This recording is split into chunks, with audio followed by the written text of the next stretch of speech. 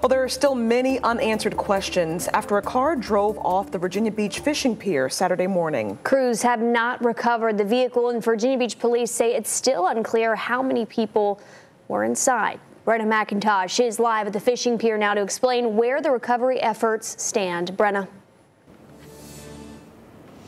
Well, a spokesman with Virginia Beach Police says crews tried to recover the vehicle yesterday afternoon, but had to postpone due to adverse water conditions. The spokesman says the car came off Atlantic Avenue, drove across the boardwalk, down the pier, and into the water Saturday morning. The incident shocked bystanders and the whole community. Crews initially found the car on the ocean floor by using sonar. Then on Sunday, we're told a salvage barge, along with professional salvage divers, tried to recover the car unsuccessfully. Once again, police say the exact number of occupants is not known at this time. The spokesman says the goal is now to safely retrieve the vehicle and, quote, reunite all occupants with their loved ones. And it's unclear when crews will return to make a second recovery attempt. Live in Virginia Beach, Brenna McIntosh, 13 News Now.